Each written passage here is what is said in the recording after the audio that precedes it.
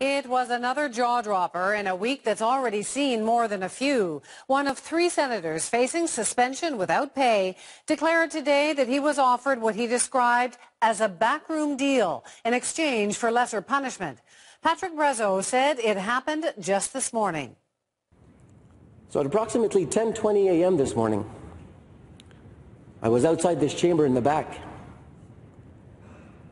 and the leader of the Senate, leader of the government in the Senate, took me aside. And I'll be very careful about my words here, but I was essentially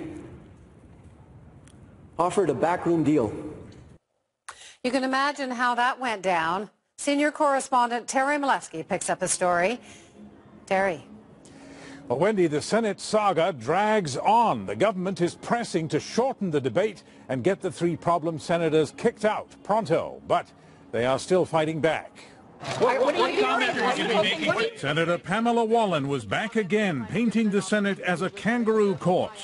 Due process is not possible in this chamber, where it seems a majority wants to put my head on a platter. As for Senator Patrick Brazeau, he stunned the Senate by claiming he'd been offered a backroom deal. Fess up and we'll go easy on you.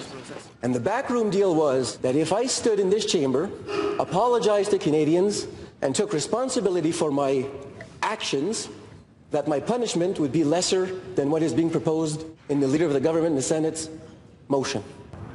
I couldn't believe it.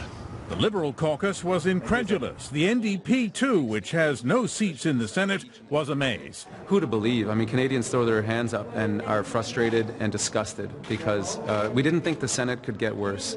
But the government Senate leader says he never offered a deal. He merely suggested how Brazeau could help his cause. I said to Senator Brazeau, look, Patrick, you could do amendments, you could propose some things and apologize. He said it's a deal. It was not a deal anyway. And so it went in both houses. In the Commons, the government hit back at the Liberals. We're asking on Liberal senators to stop obstructing it and pass this motion so that we can respect taxpayers' rights. We can get rid of these 3 senators and stop paying them. Liberals will not be complicit in the Conservative cover-up. This is all part of a huge cover-up. They want to sweep this whole affair under the carpet.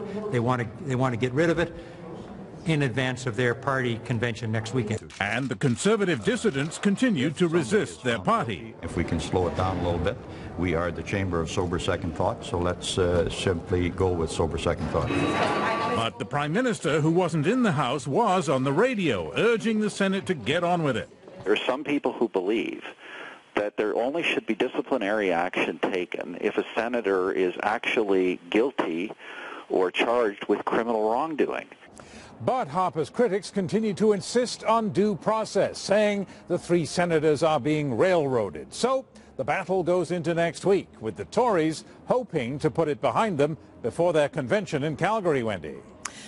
Thanks, Terry. Terry Malewski in Ottawa tonight. And Evan Solomon joins us now. So, Evan, today, after months of an uproar over accusations of a secret deal between Duffy and the PMO, now we hear allegations of another secret deal from the government leader of the Senate to Patrick Brazeau. What are we to make of this? It's pretty stunning. Just when you thought this bucket of mud was empty in this scandal, apparently it's not. This is a very serious allegation, Wendy, because it deals with the new government leader in the Senate, Claude Carignan. Now, this is the guy that's brought forward this controversial motion to suspend the 3 senators without pay, in part because they're alleged to have been involved in backroom deals. Now, he's alleged to be involved in a backroom deal with one of those senators. The irony was not lost on anyone. There was a stunned silence in the Senate when Brazeau made the allegation. Now, Carignan, on his part, he says, no, I was just chatting with Brazeau. It wasn't really an offer, but that could be just a distinction without a difference. This will hurt the credibility of a controversial process. It will hurt the credibility of the Senate. It will hurt the credibility of Claude Carignan, who's supposed to be untainted by all this, and it might even cause further divisions in the debate as to what to do with these 3 senators. Very quickly, what else will you watch for this week?